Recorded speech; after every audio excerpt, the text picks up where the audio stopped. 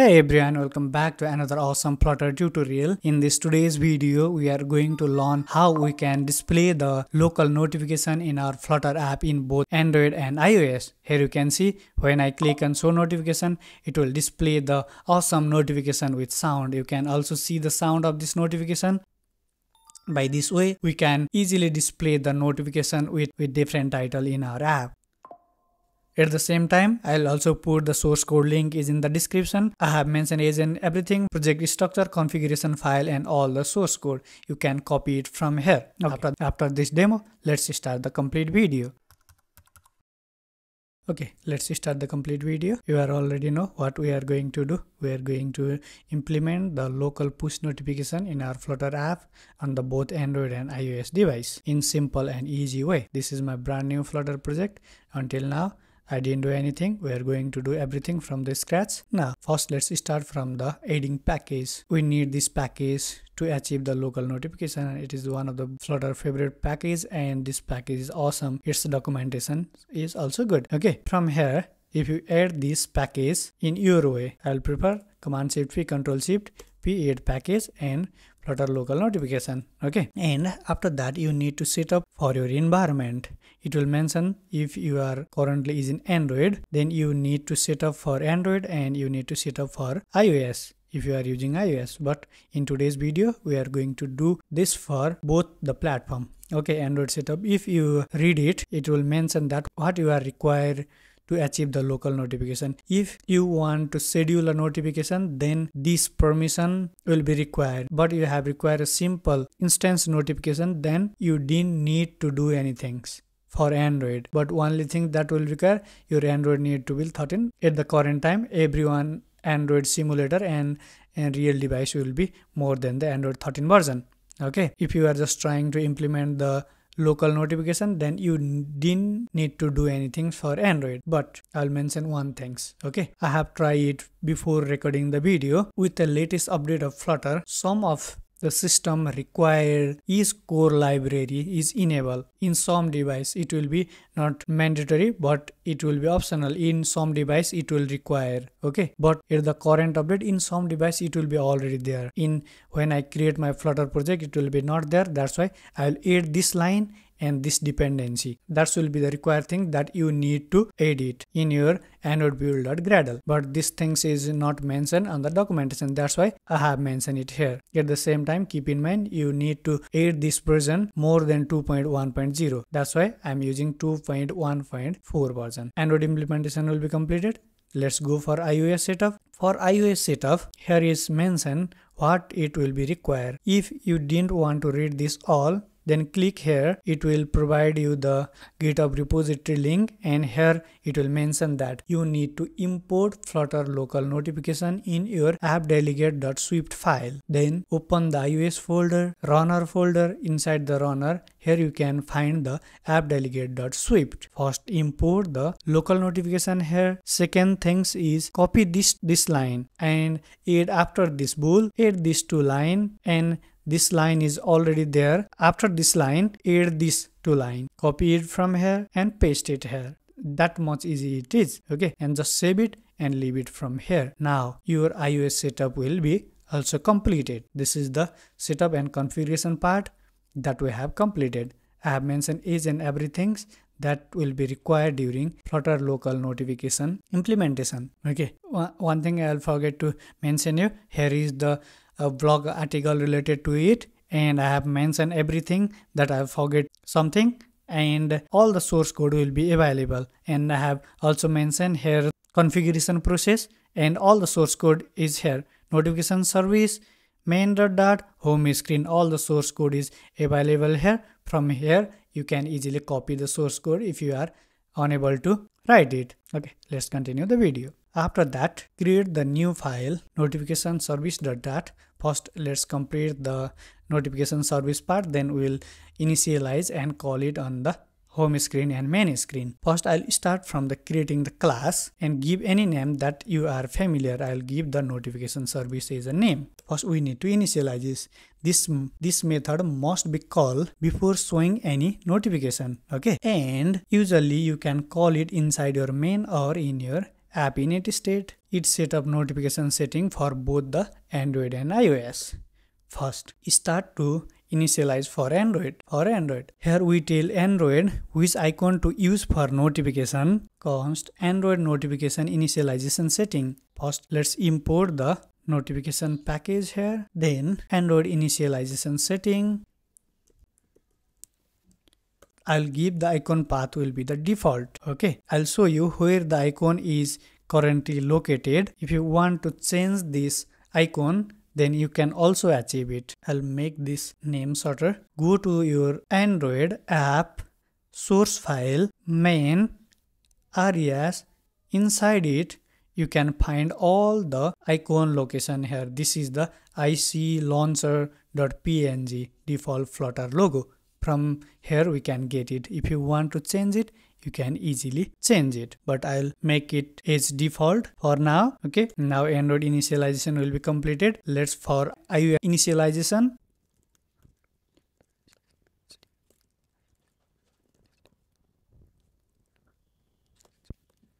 On iOS, the user must give the permission for notification, sound alert and badge, those boolean, and request those permission. Request alert permission. I will set all this permission will be true. If you want to mute it, then you can set all of this notification setting will be false, but I need it. I need sound, I need alert message, that's why I'll set it true. We have initialized both of this. Now we'll combine it. Initialization setting, we have initialized for Android and iOS. Now we are going to combine this both. Okay, Android will be the Android setting, for iOS setting.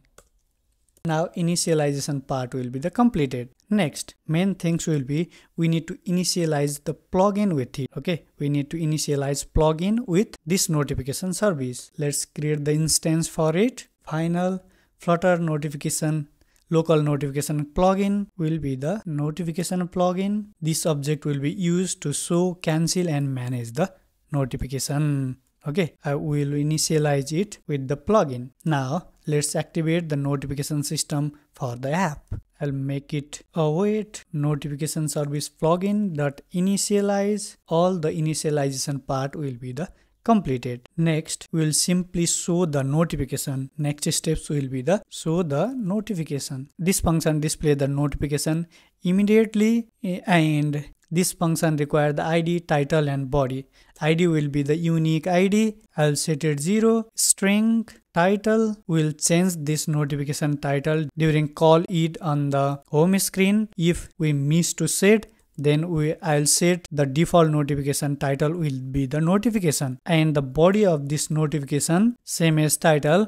I'll also set the default body of this notification. This will be required when we'll miss to set the notification title and body, then it will show this default notification title and body during notification display. Now we'll set it the Android notification setting. This define how to notification behave on Android device.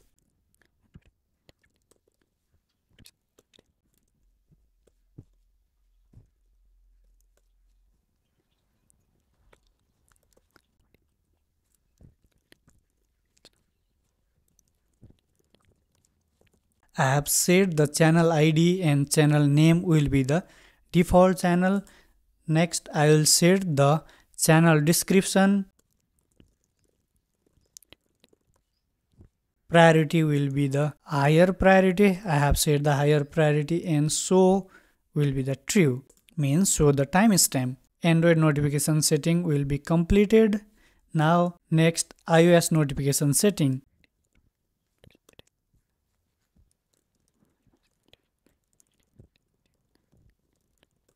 For iOS notification setting, we need to display the alert box. We need to display the change app icon and play sound. Next steps will be combine Android and iOS notifications setting.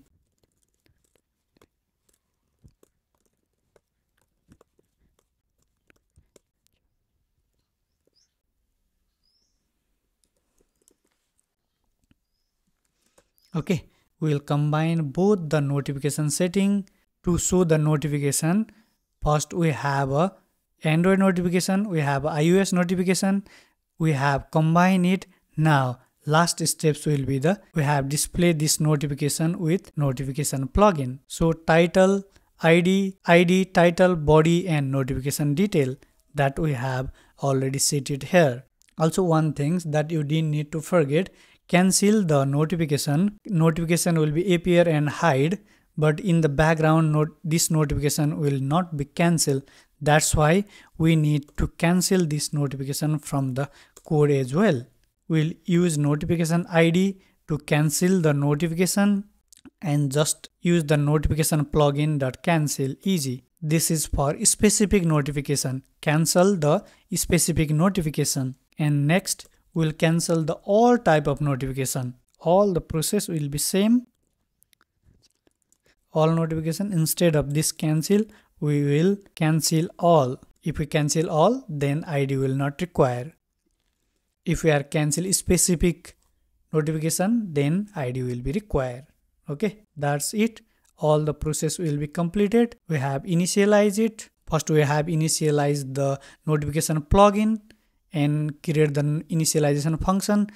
Initialize it Android and iOS, combine it and initialize it with the notification plugin. We have do the same process for showing notification, Android notification setting. For iOS notification setting, we have combined with, we have set it with notification plugin, and we have cancel specific notification, and we have cancelled the all type of notification. Now we are in the last stage of the notification display. We need to initialize the notification service in our main dot. Before that, we need to ensure widget binding is fully loaded. Widget flutter binding dot ensure initialize. After widget binding is initialized, we'll call the, I'll make this main function async. We'll call our notification service. Notification service dot initialize. That's it. Initialization process will be completed. Next, I'll create the home screen here, and inside this home screen, we have created the one elevated button. If we click this elevated button, then we have show the notification. Okay, body, center, child, elevated button. Let's remove the const from the scaffold. Inside the home screen, we need to do just one thing. We need to call the notification service to show the notification. Notification service dot show notification.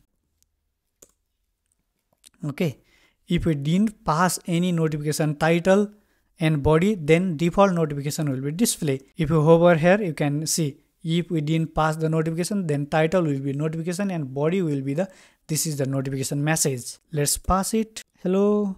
Okay, everything will be completed. If your app is already run, then first terminate it, then run it again. Okay, because we have updated some Gradle file, we have updated on app delegate script, we have a new package.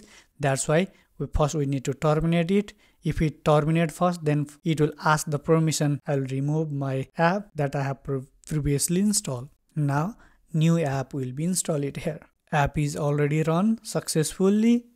First here it will ask the notification permission. Do you like to allow the notification permission? If you didn't allow, then your notification is not work. I'll allow it. Oh, I think I'll forget to set our home screen inside the main screen. Let's set it. Home screen. Now it will be display our home screen with button show notification button. If we click it here, you can see, hello, this is your notification message will be display, and it will disappear after some time.